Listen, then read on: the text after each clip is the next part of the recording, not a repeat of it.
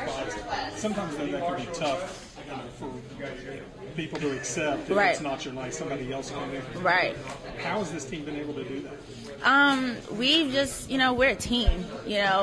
I think personally, it'll affect someone, but all we care about is the team as a whole, and winning. And if we're winning and, we're doing what we're supposed to do, then that's all that matters, People playing their roles, and whoever's playing well that night, that's who's playing well. And if we get the win, that's important.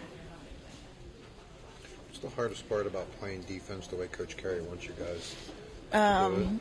Just playing his defense in general. It's hard. He wants us up the lane. You have to protect back door. He doesn't want him to catch it. We have to be in help. It's a tiring defense, but, it gets the other team out of their comfort zone. They can't run their set. So it's hard, but it works. So it is what it is. Can you see it in the other teams, like eyes or expressions when you guys are starting to wear down on them defensively? Definitely, you can tell because they have in mind a play that they want to play that they want to run, and when we take it away from them, that's when it's just like a one-on-one, 5 out, everybody spread, because that's really only what teams can do because we take away all their sets.